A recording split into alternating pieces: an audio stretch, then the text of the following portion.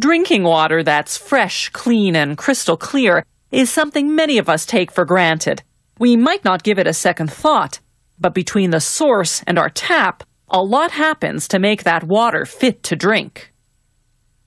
Our water may come from Mother Nature, but it's far from pristine. It starts its journey to the treatment plant through a water intake pipe. On the wall of that pipe, about 2 meters down, is a 15-centimeter hole. Covering that hole is a metal grill designed to keep out large debris such as tree branches. The water flows to a pumping station where it goes through a preliminary screening.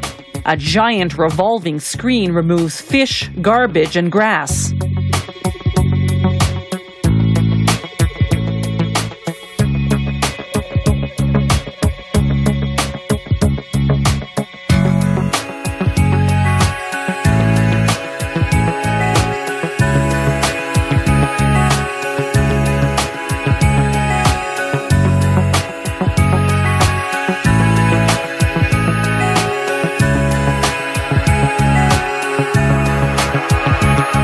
Once they remove the debris, a low-pressure pump moves the water into the treatment plant.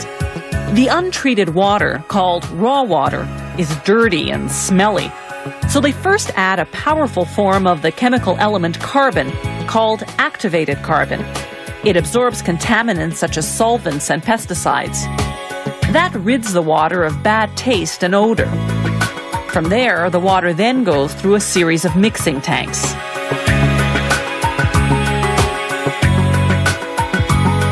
The first tank holds a chemical called aluminum sulfate.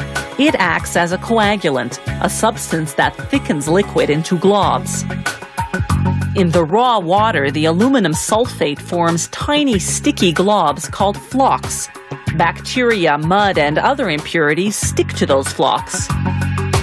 Then the flock-filled water moves on to the second mixing tank.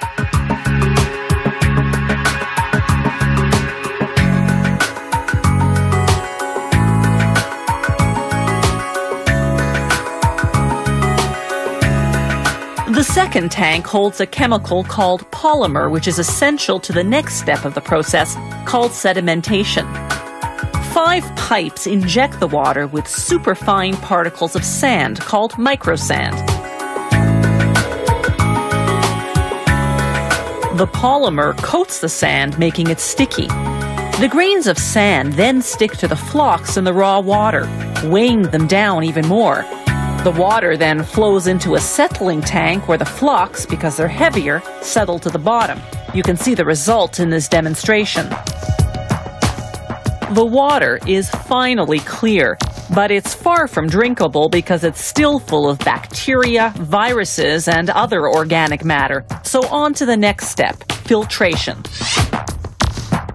The water flows onto the top of the filter, then trickles downward, passing through a layer of anthracite, a type of coal, then through a layer of sand.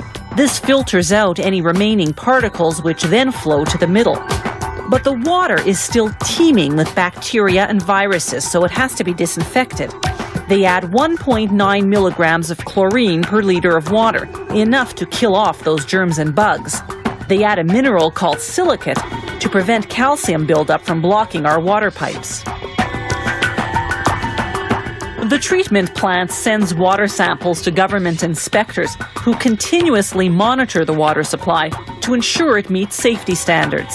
The amount of chlorine remaining in our drinking water is 0.6 milligrams per liter.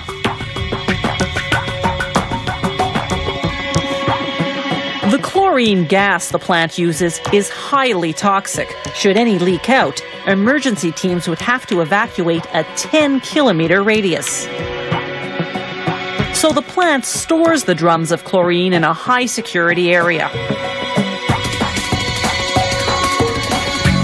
It's taken about 45 minutes to turn raw water into treated water.